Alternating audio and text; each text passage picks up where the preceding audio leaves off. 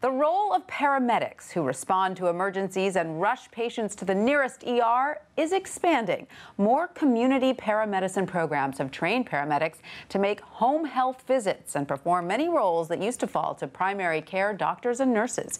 Here with the story is WSJ's informed patient columnist, Laura Landro. Laura, thanks so much for being with us.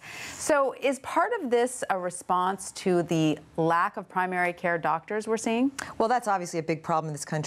Primary care doctors, nurses, there's a shortage. So the idea is to use some of these other types of medical professionals who have been trained and can go into patients' homes more easily and keep them out of the hospital. So give us an idea of where this is happening and what sorts of tasks paramedics are performing. Well, it's all over the country, really. I talked to people in Minnesota, there are people on the West Coast, people in Pennsylvania, people in New Jersey, and it's health systems who either have their own paramedic employees or they work with ambulance services, and they basically are trying to do as much as they can to give services in the home that people would get in the hospital, but you'd be spending all this money you didn't need to spend, whether it's IV services, wound care, medication reconciliation, and getting patients to understand their hospital discharge instructions. And you spoke to a lot of the patients who are receiving this extra care. What do they say about it? Well, they're very happy with it. Obviously, a lot of them are. At first, they're like, do I want someone in my home?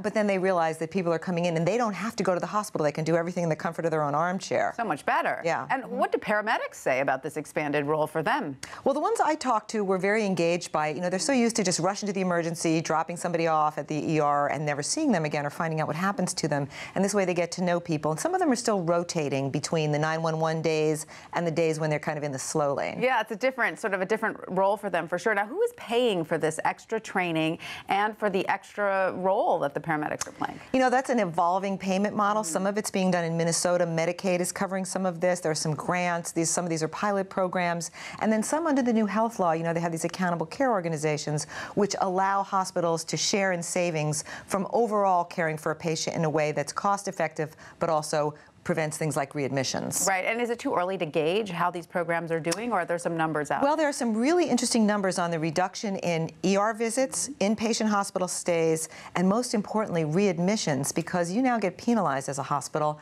if a patient's discharged with certain condition is readmitted within 30 days. So it sounds like it's going well. Do you think this model will be replicated? It is. You know, there's a big move in healthcare to find ways to deliver care more efficiently, more effectively, and interestingly enough, more in the home and out of the hospital. I mean, sometimes, you know, patients have to be in the hospital, but if you don't have to be, you don't want to be, and they don't want you to be there either. So I certainly think that's something everyone would welcome, right? Staying at home, getting more done there. Thank you so much, Laura Landro, for that. Thank you.